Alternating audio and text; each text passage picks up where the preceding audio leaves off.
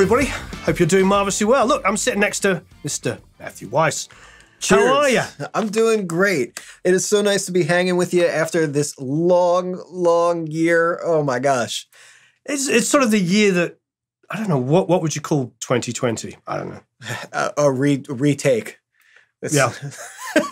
Playlist it, let's get another. Yeah, exactly. Yeah, let's time stretch it. Or maybe just, yeah. Yeah, it was definitely, it's been interesting. For me, it was weird because I went from traveling a lot and being able to do so many wonderful things to not being able to leave the house. Yeah, no, it was, I was doing a lot of traveling, recording in Atlanta and Miami, and then boop, stuck in the apartment for 365 days. Did you have I was trying to read about this because I remember like end of March, beginning of April, I get this email from Reed saying, hey, any mixes you got done, I'm going to do a deal, you know, anticipating this kind of slowdown. And then I remember maybe end of April, I hit him up and said, oh, I've got a mix. He's like, oh, dude, I'm snowed under. It was like everybody for a few weeks was all super nervous. And then suddenly, wait there, I'm at home. Let's make some music. No, there was an exact mappable trajectory of psychology influencing the engineering side of things. The very first thing that happened, I lost like 75% of my gigs. Yep. That was March. I had Boys to Men lined up. I had mixed the first record. I was ready to do the whole album. And then they lost their residency. They lost their touring. And so I lost because there was no money there. Yep. So that was the case. Khan was going to do a record right out the window. Then a month and a half later, 2 months later, just when I had sort of started telling people like, hey, it's COVID, maybe I'm lowering my rates a little, right. Then suddenly an onslaught of people being like, so we've decided since the only thing we can do trapped in our houses is make content, we're hiring. So I got really busy over the summer. And then it kind of normalized and sort of started finding its ebb and flow. And, you know, things have got big in January, cooled down a little bit now. So it's... Yep.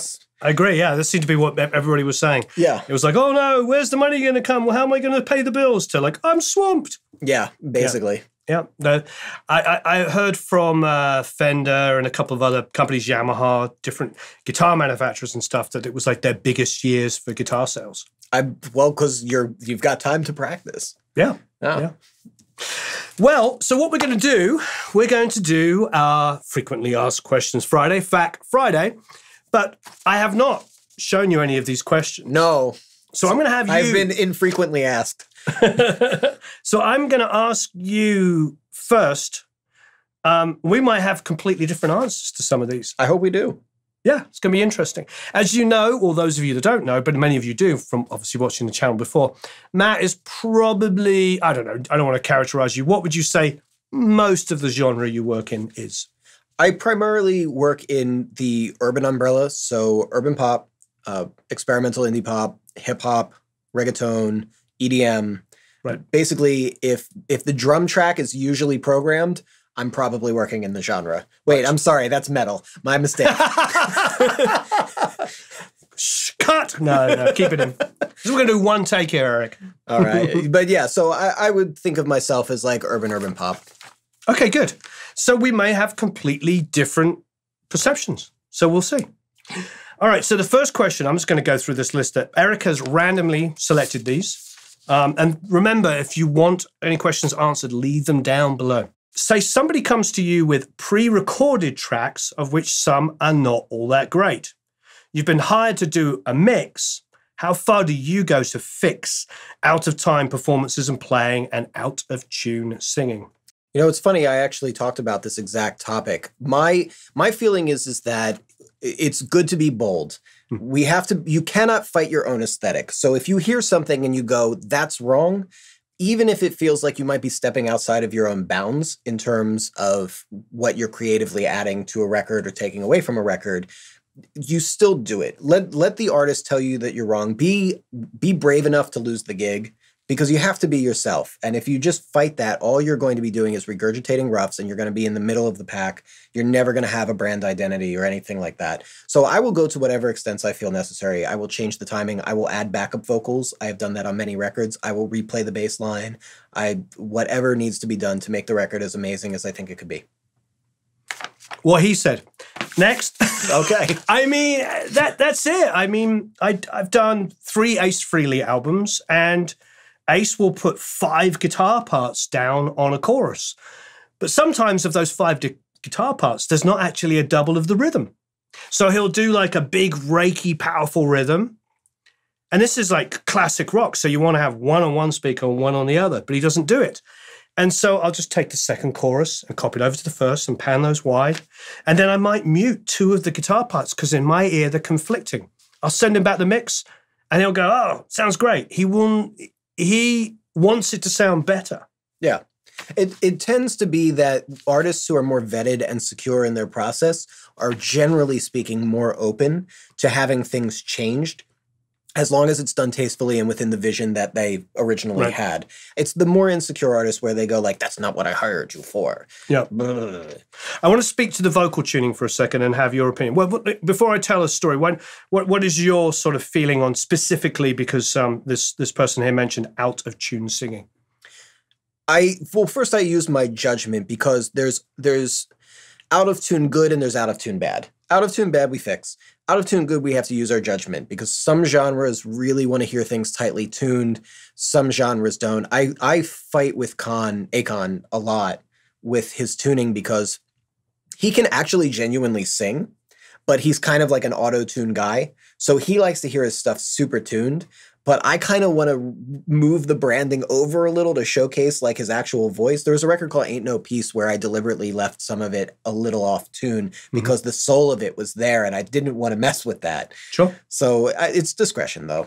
With the tuning, and correct me if I'm wrong, this is just an assumption I'd make. As an artist gets older, I feel like I want it to be a little rawer, a little bit more honest. It's fine when you're 15 and you're on a Disney show and everything's like perfect and all this kind of stat. But as you get older, you want a little bit of like, you want to show there's some knowledge in there, some wisdom. I want to hear the cracks. Yes, that's exactly what it was. I want to hear the soul. Sometimes you want to see the wrinkles, you know? Yeah. So I think, and one thing I'll say, great question, by the way. One thing I'll say, is I get asked all the time, how do you tune? And I always say, you listen for things that bother you. And I know that sounds like one of the worst answers because I hate those kind of metaphysical kind of, it's all in the art and creativity, I don't like being esoteric about this stuff, but that's really what you have to do. You have to develop an ear to only fix, because I think people want solutions of like in Melodyne, in auto-tune, there's a grid and I can just copy it. Like, no, don't do that unless you're using it as a guide for something that you hear that's wrong to you. The grid is right just frequently enough to mess you up. It's going to be right 90% of the time. Yeah. But that's still going to leave that one time where it's going to be off still.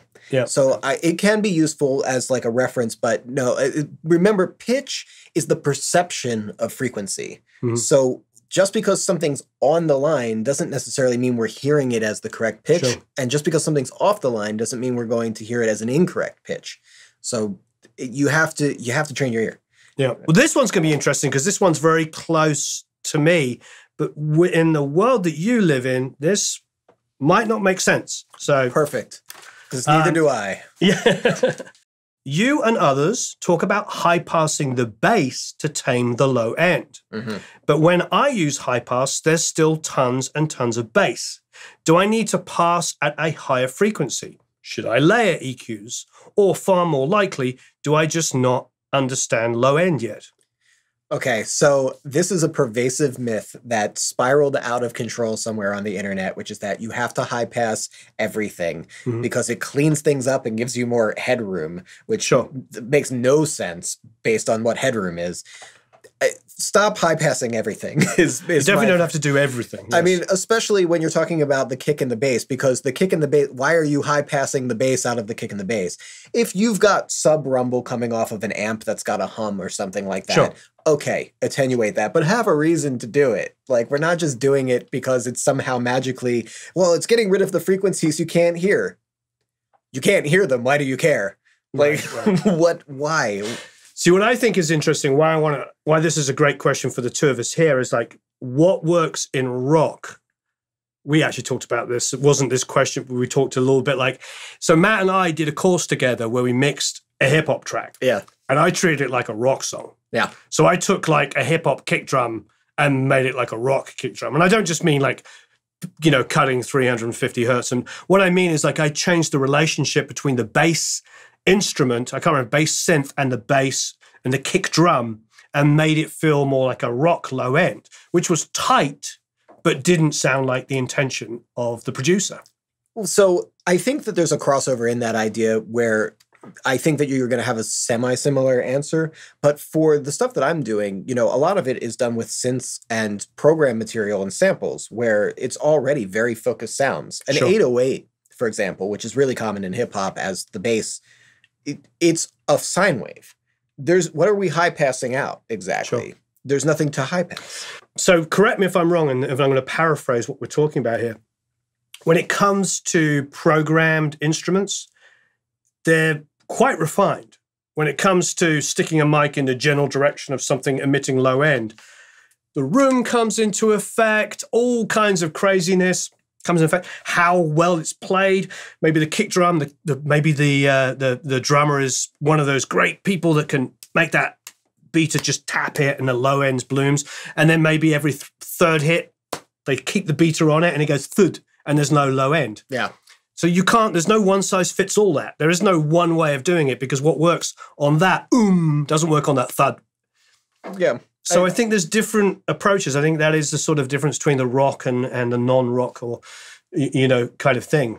Well, I think, though, that the crux of it is that, you know, in rock, you're probably finding more reasons to high-pass things because there's going to be more things that naturally show up there. Right. But you're doing it for a reason. Sure. It's not just like, well, we're high-passing it because that's what we do. Well, what if it was tracked in with a high-pass filter already on? Right. You know what I mean? So says when I use high-pass, there's still tons and tons of bass. Now, I wonder. Throw a shelf on there, too. Yeah, I mean, not one thing I will say, not all plugins are created equally. There are certain plugins that I put on and I high pass, and I might use a 6, 9, 12 slope, whatever I want to do. And there's still a ton of low end coming through. But I might flick to a different manufacturer's plugin and do exactly the same thing, and half as much low end comes through. Yeah. So just because a plugin shows you a graphic that looks like this, doesn't mean diddly darn squat, because, yeah, it might be 6, 9, 12, or whatever. I get completely different results. What I tend to do is I like to shape first. So what I might do is on a bass guitar is I might actually go as high as like 50 or 60, which sounds crazy because that's where a lot of defined low end is. But I'll do that before I boost. Because what happens then is I can get a more controlled boost because I don't have this floppy 20, 40 hertz excessive amounts. So that might sound really nutty to people, but I feel like I learned that from Tim Palmer, who's much smarter and much more successful than I am. And that's one of his tricks is like, before you go into an EQ, sort of like, make sure you're not just kind of like bringing up a lot of extraneous crap that you don't want, shape it going in. But for you, I mean, you're probably also facing times where the bass is lower than the kick drum. Very frequently.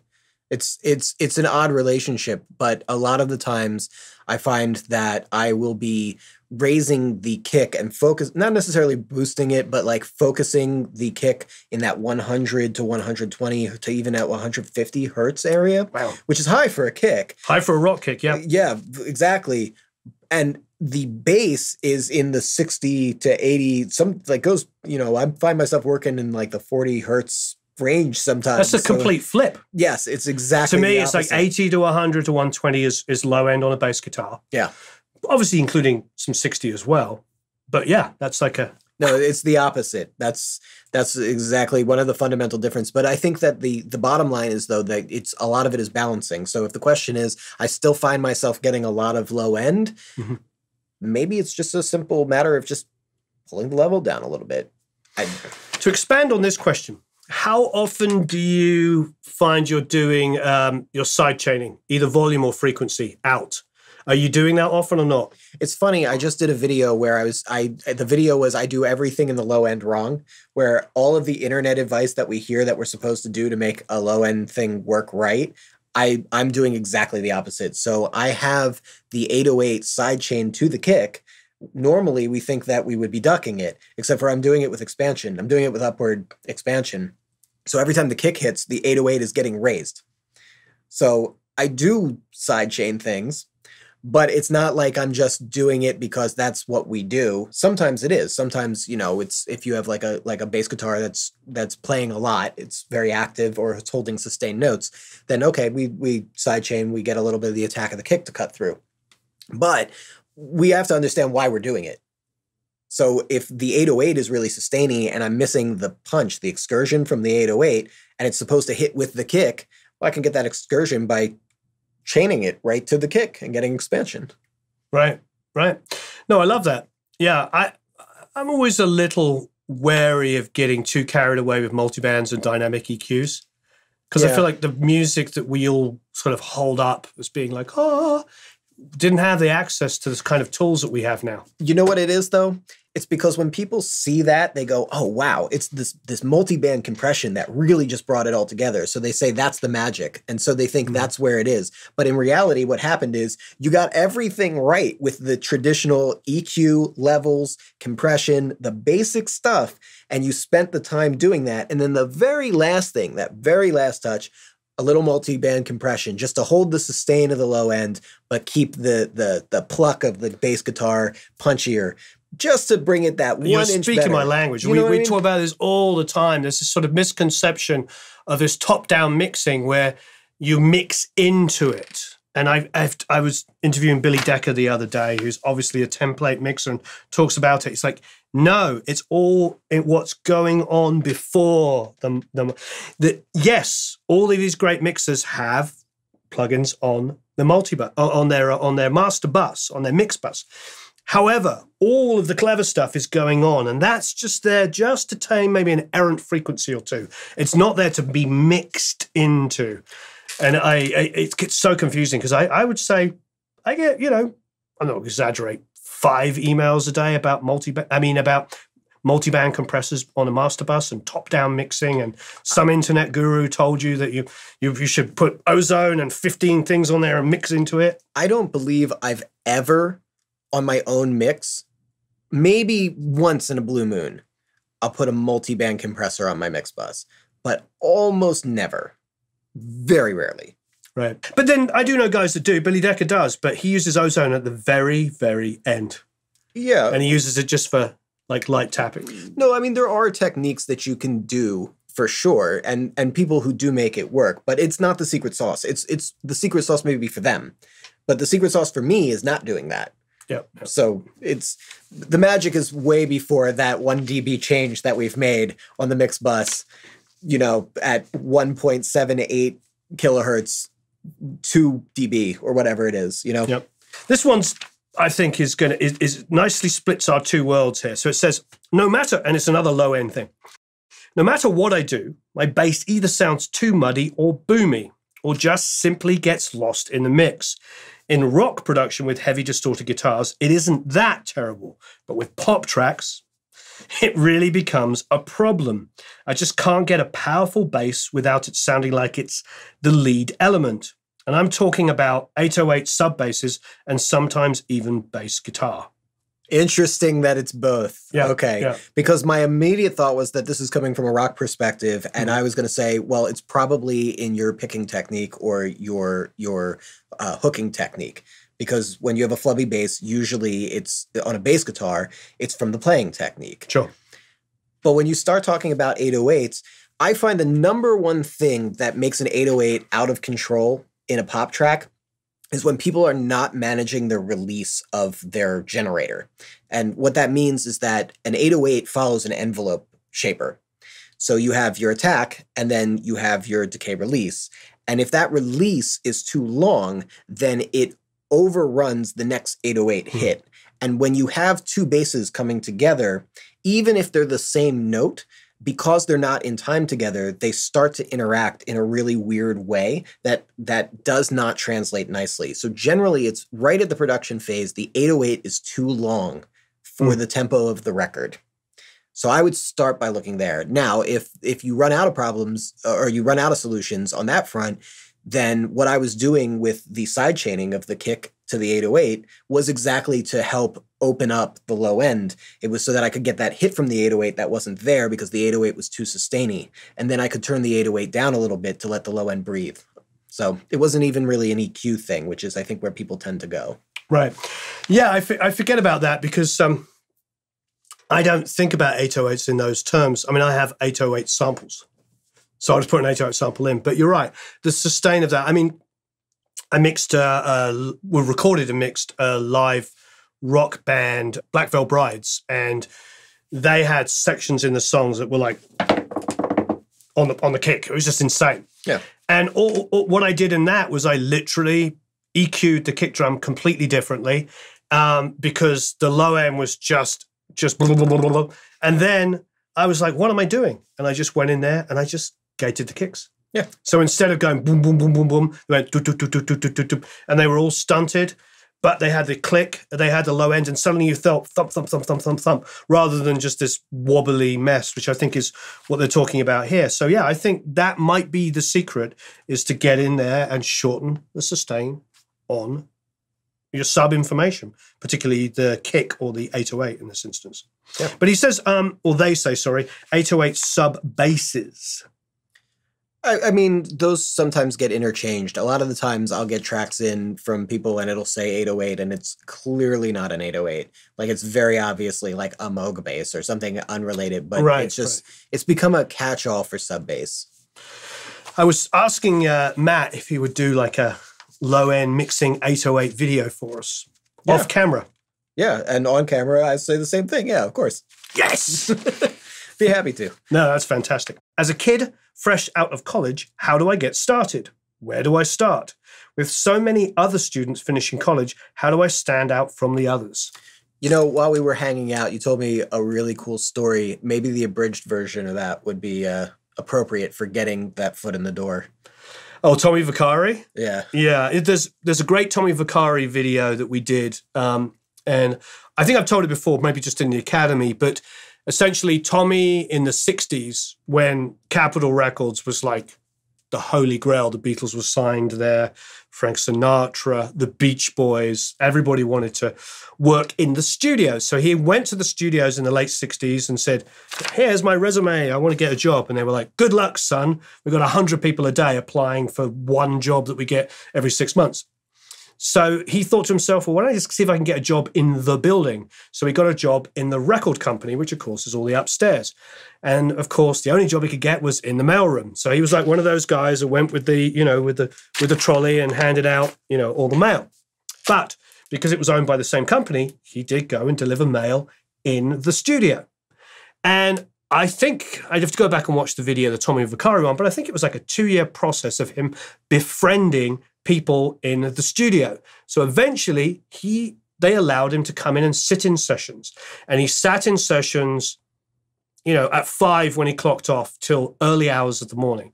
And this happened, I don't remember how long he said, but we'll pretend it was a year or two. It was a considerable amount of time, not a week. And one day the engineer was sick and didn't show up. And they're like, he'd been helping unofficially. And they were like, can you run the session? And he ran the session. And that was his quote unquote big break. That was his lucky moment.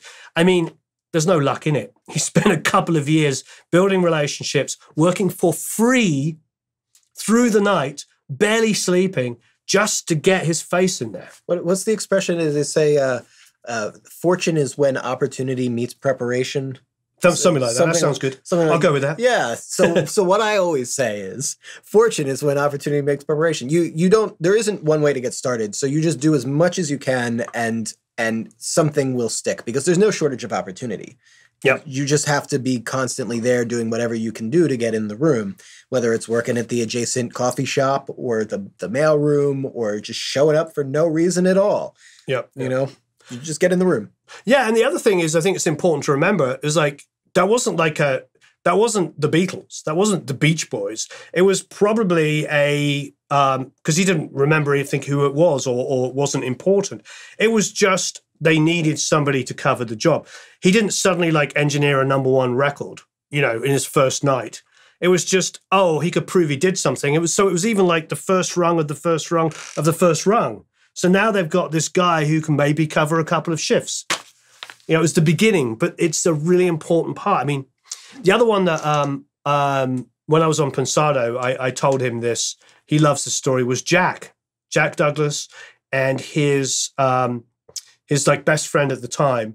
They wanted to meet the Beatles, and I think it was in 1965. And they got on a steamer, a merchant steamer. They stowed away, and they took food with them and water, and stowed away to Liverpool from New York. That's amazing. And they had their guitars with them. Wow. And they stowed away. And of course, they're at sea for like a week. And of course, they ran out of food and water. So they have to come out and go, hey, we've stowed away.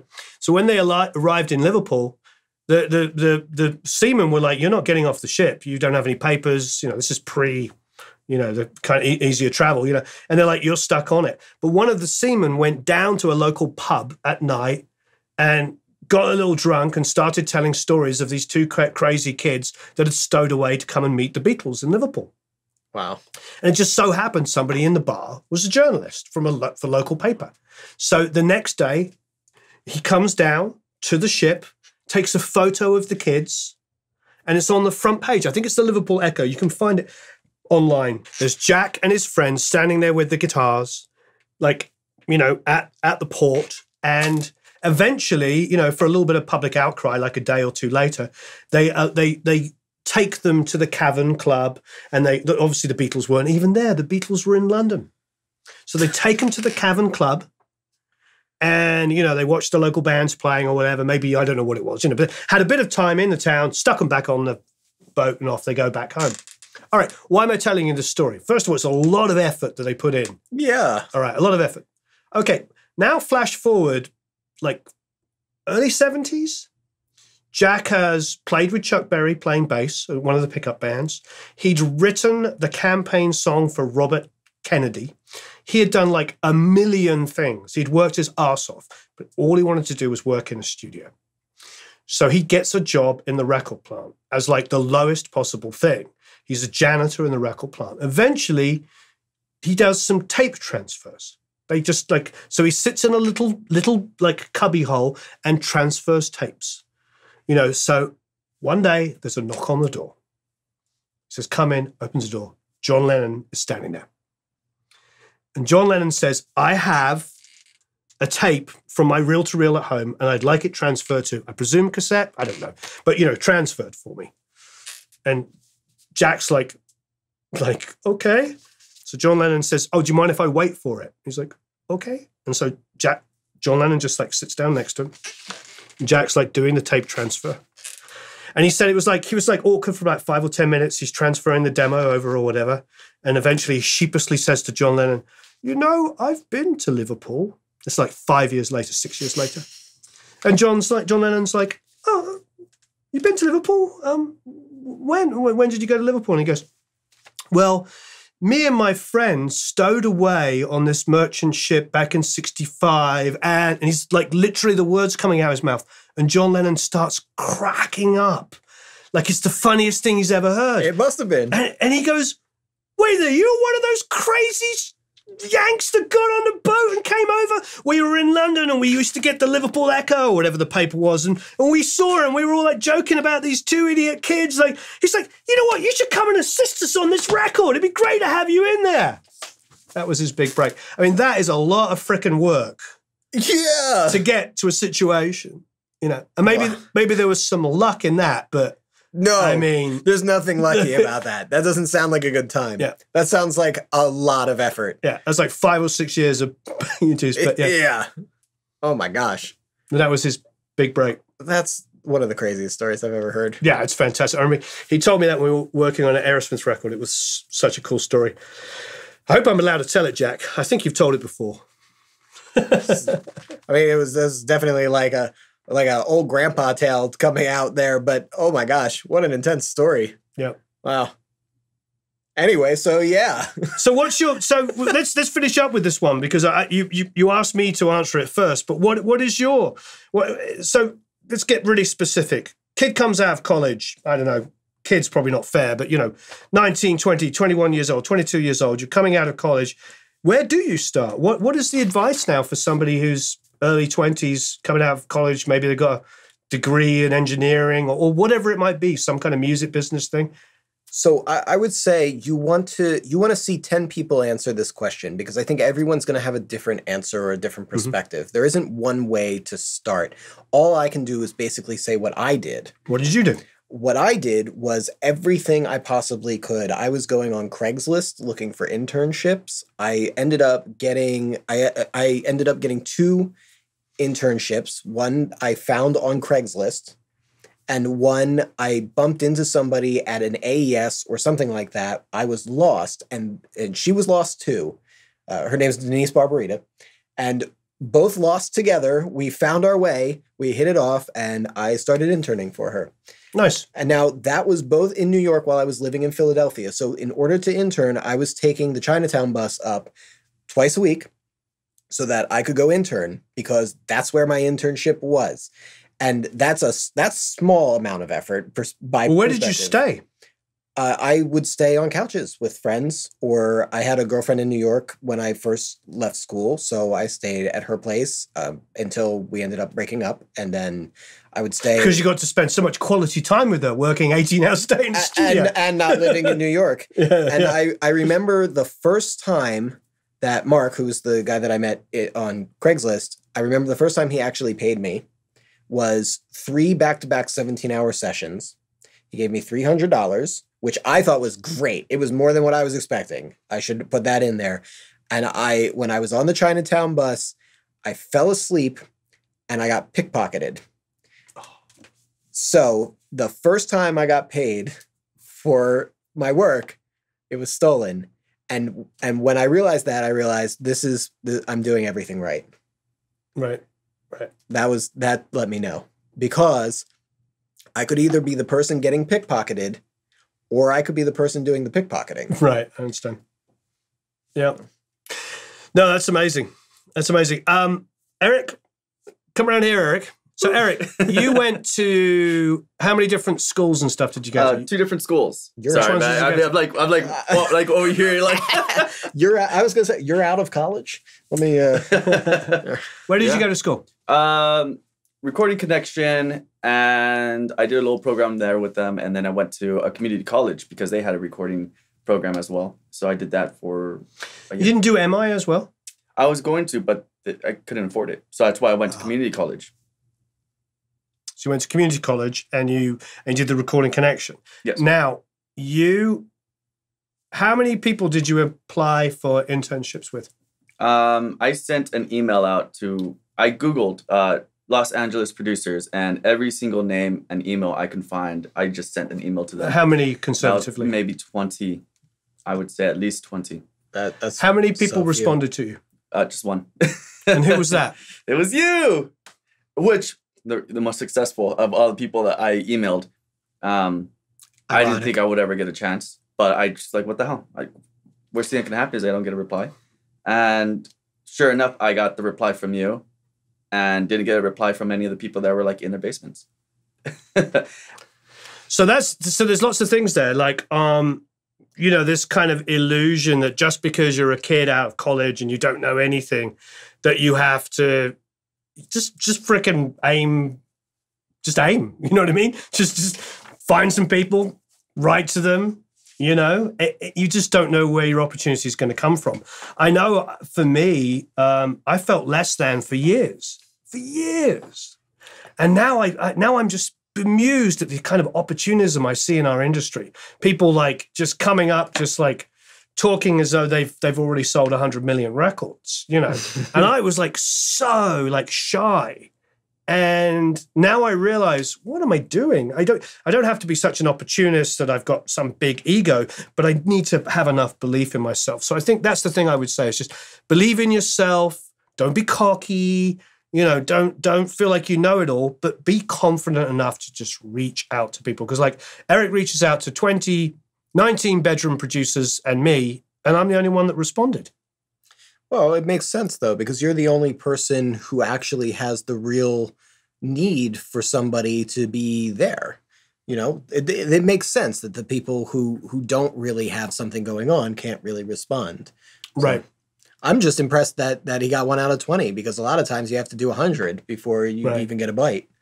So right, yeah, you got lucky, son. You got lucky, son.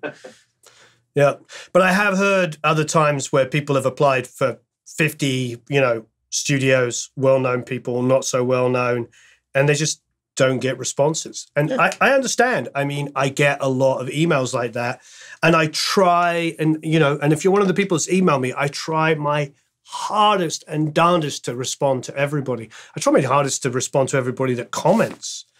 It's just because it's really all about community, what we do. It's all about creating community and helping each other. But yeah, I mean, I have had 4 interns that became assistants that have won Grammys.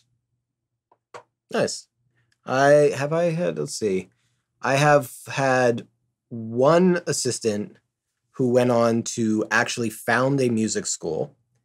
And that's still running very successfully. And I have 1 assistant who is freelancing and working in the business, has not won any Grammys yet, but now is their own person.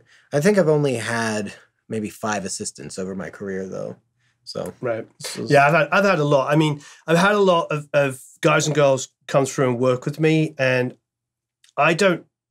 When I say that I've had them win Grammys, it's not based on, because they work with me. No, it's based on the fact that they stuck it out. No, it's definitely, they stuck it out. They worked.